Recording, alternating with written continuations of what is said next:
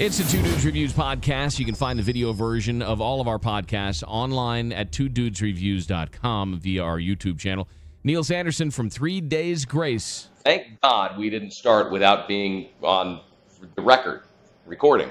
Of course. This guy, he's a tech guard sometimes. Today we're working with Andy's setup. It's Jave and Andy from Two Dudes Reviews with the one and only Neil Sanderson. You know, sometimes the bass player or the drummer gets left behind when you have the really cute, good-looking front people. How do we get so lucky to be able to hang out with a fellow percussionist?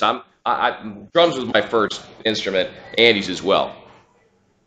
Well, I mean, I don't know. I guess the other guy. Well, Barry's down in Indiana somewhere, so he's like somewhere in the woods. I don't know. I guess I'm around, and I've been in this band for 25 years, so maybe that's I still get the workload of talk, but I enjoy it. Yeah, I enjoy the hang. Hey, somebody's got to pick the short straw, and this time it was you. Hey, Neil, congratulations. You know, you guys have got something in common with one of the greatest rock bands of all time, the legendary Van Halen, in the fact that you've been very successful with not one, but two lead singers. Yeah, it's been crazy. I mean, we had no idea that we were even in the realm of anything with Van Halen. We're huge fans, of course. But it was pretty cool to wake up to. I remember I woke up and read like that there was this stat that we shared with them now, which is pretty cool. I mean, you know, it's amazing. You know, we've been doing this for a while, and it's amazing that so many fans have been on this journey with us. And we don't get too wrapped up in like statistics and numbers and stuff, but to have so much support this far down the line is pretty crazy, you know. And to us, we consider it to be a journey, you know, that you don't quite know what's around the next corner, you know, and it's kind of, that's part of the fun. So it's just to us to see that everybody's on this journey with us is pretty awesome after all these years. Now, it's interesting to me that I mentioned the fact that the commonality is the fact they've been successful with two lead singers, right? And the statistician mentions the fact that the other commonality they share with Van Halen is the most #1 singles at rock radio of all time. So congratulations on both those things. Oh, thanks, man. Yeah, it's pretty wild. I mean, I think that just sticking to, staying true to yourselves with the songs that you write. I think that's what we've always done. We've always just written like, you know, just about real things that are real to us. And if we can, you know, put that into songs and someone listens to it and it becomes real to them, then that's a pretty cool, powerful connection. How difficult has it been working with, now that you've got two brothers in the band, Brad and Matt, they have like a bond now, or when the sibling rivalry comes around, do people get like, I don't know, they got to have the brothers bus, and then the rest of the band gets their own bus over here? No, I mean, I think they fought it out when they were younger, and Matt trains MMA now, so I think Brad is kind of minding his P's and Q's because he doesn't want to get a flurry of punches or something. But no, we're all, you know, we're buddies. We respect each other. I think, you know, you ask any band that's been around for a while, like, you know, you're gonna see the best and the worst of everybody on that bus, and so. If you want to ask for some slack when you're having a bad day or you've had a little bit too much to drink or whatever, then you can't be a dick when someone else is having a hard day, you know. And I think that sounds kind of ridiculous, but it is the key of just giving a guy his space and not, you know, because otherwise, butting heads on the road is not fun. Well, and it's got to be tough when you guys are all so close together. One of the funny things is you just answered one of my questions. Thanks, Jave. But one of the things that I wanted to ask, because when I first heard The Mountain, I thought about what a great song for when you're in the gym and when you're training. And I was going to ask who trains. The video, once I saw the video, I saw MMA, and I teach martial arts, so it really spoke to me. And is Matt the only one that trains? In martial arts, yeah, totally. Barry's more of a gun owner, so he goes that route, I guess, in self-defense. Target shooting, I mean. No, I mean, yeah. He Matt actually just got serious about it, and he flies all over the stage when we're playing live. He's a pretty high energy frontman, so I think that helps him a lot. I just, I don't like the notion of being kicked in the head, so I'm just going to stick to the treadmill. Treadmill. I can watch a little docu-series or something on my, and not be getting kneed in the face. Sure, definitely. The drummer has nunchucks right there. The only difference between the drumsticks and the nunchucks is there's no. It's actually more like Kali, stick fighting from Philippines. Yeah. So, were you guys big fans of My Darkest Day before Matt came to join 3 Days Grace? And initially, was it just going to be kind of a, hey, Adam split like in this weird kind of way? We just need a temporary fill-in until we figure out what the hell we're going to do next. Well, first question. Matt is Brad, our bass player's younger brother, so we all grew up together, right? We're from the same town. So when we were watching My Darkest Days up and coming and having a #1 U.S. hit and stuff like that, Porn star dancing. Felt like it's our little bro. It's our little bro, making it happen. And reciprocally, when 3 Days Grace we were still a basement garage band. Matt was like the kid over in the corner playing with Hot Wheels. You know what I mean? So Wow. We were all that close right from the get-go as teenagers and stuff. Like, I did some co-writing for My Darkest Days back in the day. Matt did some co-writing on the first 3 Days Grace album when he was like 21 years old, So there was always that real connection. So, but as far as when the day came when we made the transition and we just made the decisions and stuff, it all just came like that. Like it was all, it's been 5.5 years, by the way. It came unexpectedly, and we had 30 shows booked with Shinedown that we were going to play. We weren't going to not play. And I think, Brad, and as Brad tells the story, he was just sitting having sushi with Matt when I texted Brad, like, this just took place. And Brad just kind of said, like, get your chops going, and buddy, are you in? And Matt's just like, yeah, sure.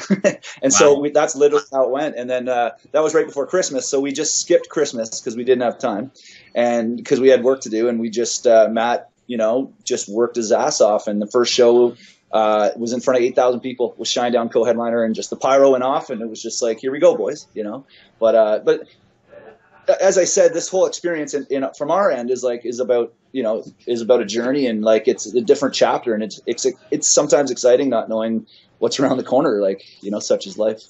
Hey Neil, let me ask you. There was the big Sam and Dave tour. Is there any chance in hell that one day we will see the Matt and Adam tour? Oh, I don't know, man. Yeah, you might see an Elvis tour too. I don't know. It's like the Eagles' hell freezes over, maybe, but yeah. So you guys don't keep in touch at all? No. I mean, it's been 5.5 years, and we've kind of just been like on this trajectory this way, and so focus on the thing that we wake up and create every day, and anything else is anyone else's prerogative. It's good. You seem really focused. Again, on the present, which I just read something the other day about, and it was Alan Watts, of all people, made a comment about how everyone is focused on either the past or the future. And for that reason, none of us really live in the present. And it seems like you really are in the present. You are right here, right now, and on that journey and on that path. And what happened in the past is irrelevant, and none of us know what the future holds. Is that pretty true? Yeah, no, I think you nailed it on the head. I mean, I think to take it one step further, like, I guess things like anxiety and depression have always been there in society. Maybe it's just spoken about openly now more than ever. But, but I read something interesting the other day, just talking about like what it is and what it isn't. And really, like, anxiety is all about like just fretting about the future, being in the future, and depression can be sort of like living in the past of painful situations in the past and stuff. And so it's weird that those two things that are like, the topic of conversation today, that's like epidemic kind of stuff. Everyone's taking everything for anxiety and depression and stuff like that. It's really, I'm asking the question, I'm no psychiatrist, but is that like maybe dwelling on the past and the future more than just kind of like being in the present? That's super insightful. I mean, no, honestly, I've never really thought it in that context. And it kind of leads into Outsider, right? The new album is Outsider, right? And the song, the title track or the Outsider. I was just listening to that the other day, and it kind of speaks to a lot of what's going on today, especially in schools with bullying and that sort of stuff. Was that present in your mind when you guys wrote that song? Yeah. I mean, I think really one of the things we talked about was just modern society. This modern society of just having so many things rapid fire at your consciousness, and so many things are designed to influence you, like influence what you should buy or what you should believe or what you should get behind or what you should revolt against or be offended by, all that kind of stuff. But it's a lot of it's like prefab designed to influence you to move in a certain direction. And I think Outsider talks about wanting to take a giant step back from all that sort of chaos and influence and sensory overload so that you can look at it from a distance and make sense of it instead of having it beating you over the head until you go crazy. Cool. Hey, Neil, again, congratulations on everything. I wanted to show you kind of our surroundings here. We want to thank the folks over here at the Sierra Gold in Reno, Nevada. We're in the little VIP, like a high rollers room over here, and they got That's cool. Wine cellars back. I'm getting a little hungry. Maybe a glass of. Are you a wine drinker at all? I like it. I like wine, beer, gin, vodka. Nice. Well. When are you coming to Reno again? Yeah. Soon. It's funny you say, because I was on time. I wasn't late for this session here, but my brother rolled through town. I live in a small town, and he basically texted me like, "Are you?" We call it a speed pint up here. Are you up for a speed pint? So I went and had I was out and back in like 9 minutes to the little corner pub, and I had a speed pint with my brother. That's awesome. Hey, can you show us? I see a guitar behind you and the microphone there. Can you show us? Is this your home studio or what? Yeah. No, I just got a little setup. I can show you. It's the snow stuff, but it's a spring snowfall today, which is ridiculous. I've got a little setup here. If you're a tech geek, these are just like a Neve preamp and compressor. Totally.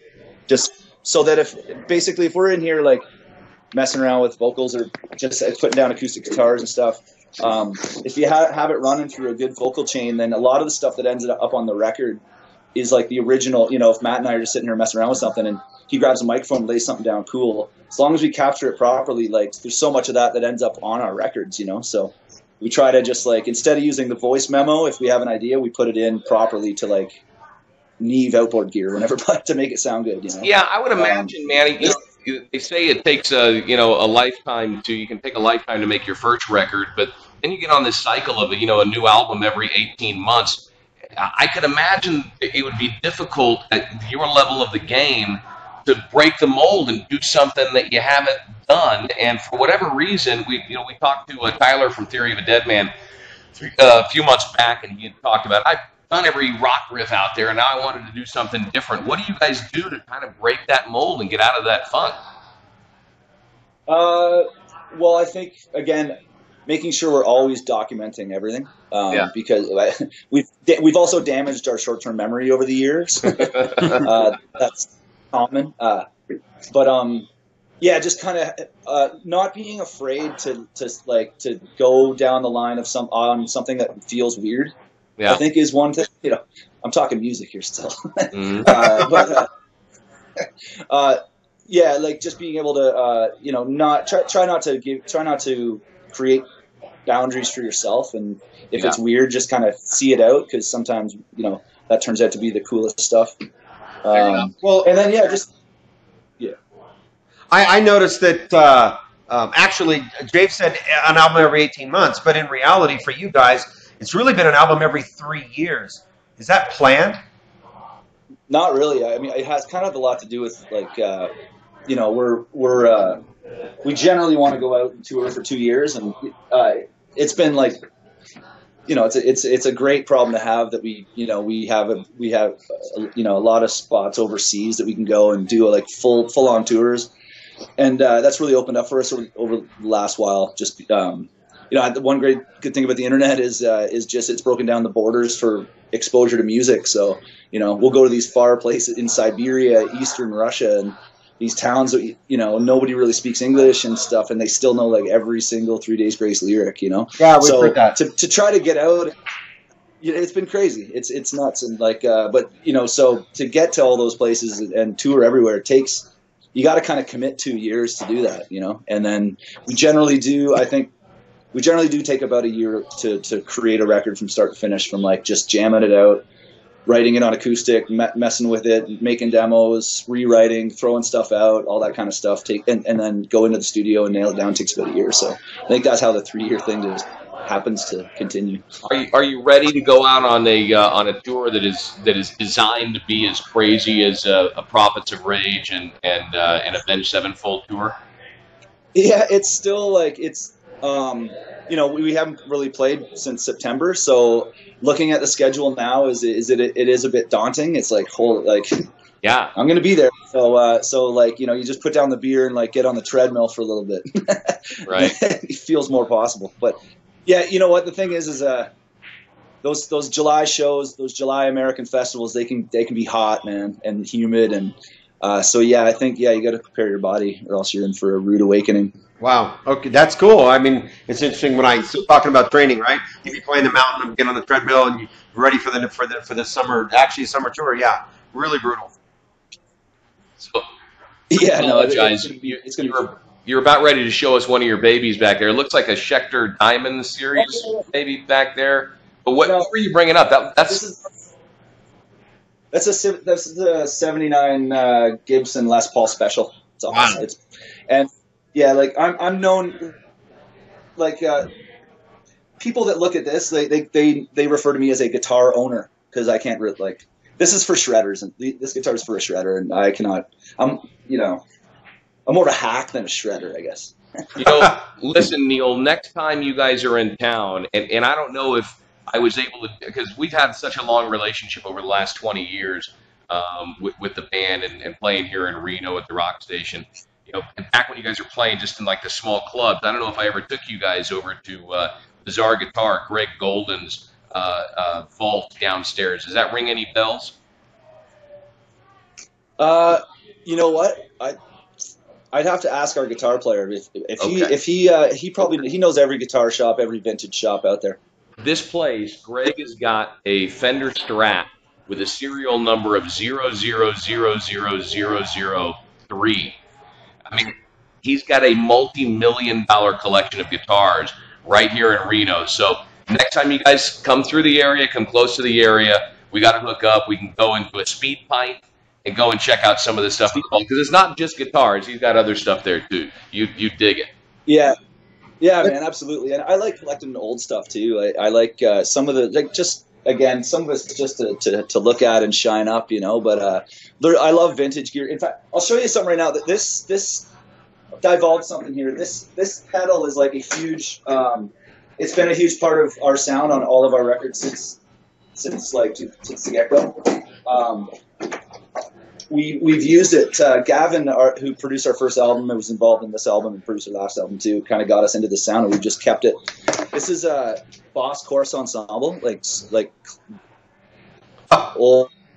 And what we use it for is we use it for this, like for the chorus, but there's a gain on it, and we put a Wurlitzer. We play a Wurlitzer through this. Nice. And an old school analog Wurlitzer through this, and you gain the hell out of it. And in a lot of our chunky riffs and stuff, it gives it this kind of analog Rizzy sound that's like, it's been on every one of our records. That's very cool. That's cool. We had a realistic little keyboard that was like a half keyboard from the 70s way back when that Rush used on YYZ. And yeah. Stuff. Well, and it's funny, you're showing all these guitars. You play Yamaha drums. Has it always been Yamaha? Yeah, and it just it started. Just my buddy was the Canadian rep for Yamaha, and I love. They're just, the consistency of the Japanese drum engineering is insane. They're always like just right up there. And but it started because my buddy was working there. Well, now he's moved up the ladder to he's like the international rep for all of artist worldwide. So so now, like when we play Moscow, I come out of the dressing room, I'm like, Sean, what are you doing here, bro? And then we go for speed time. It's fantastic. But yeah, we've just he's my bro, and he treats us really well. Awesome. Very cool. Neil, congratulations on Outsider, man, and thank you so much. And we've been hanging out here bullshitting for 20 minutes, and I really appreciate you taking some time out of your busy schedule. I hope you have a fun weekend and nothing but pleasurable experiences and safety out on the road. Hope to see you out on the West Coast. Yeah, listen, look up the Avenged Sevenfold Tour. We're going to be out there. Come out to a show, man, and we'll hang. We'll give you a shout. Love to do that. All right, guys. All right, we'll see you soon. Thanks, man. Thank you. See you, man.